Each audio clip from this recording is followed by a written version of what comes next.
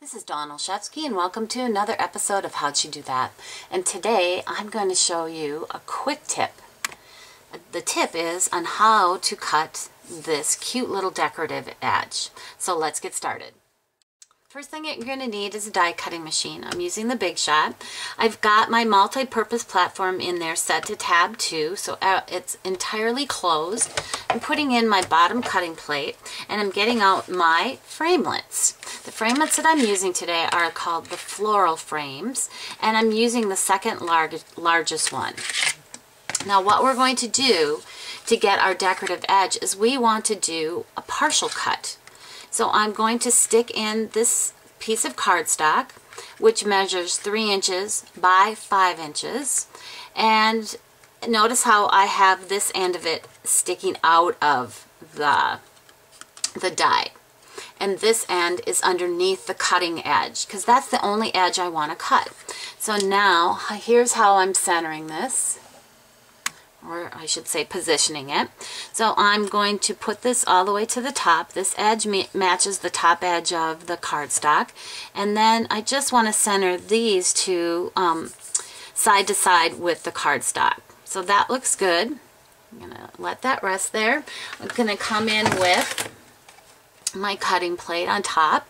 Now, before we run this through the Big Shot, this is where I'm going to give you a tip. So we'll pull this out.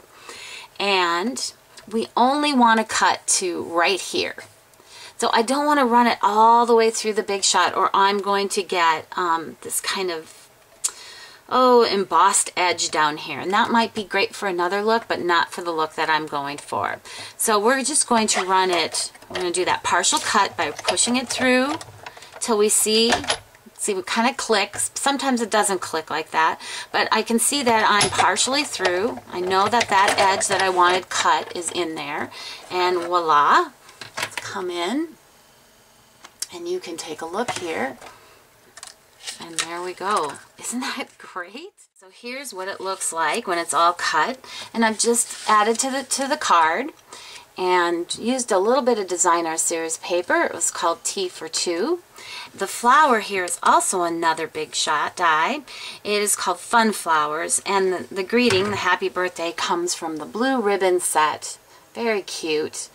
It's designed to work in this blue ribbon, but I thought these images would be great in the center of this flower as well. Finished it off with a little baker's twine, and voila, kind of a quick and easy card.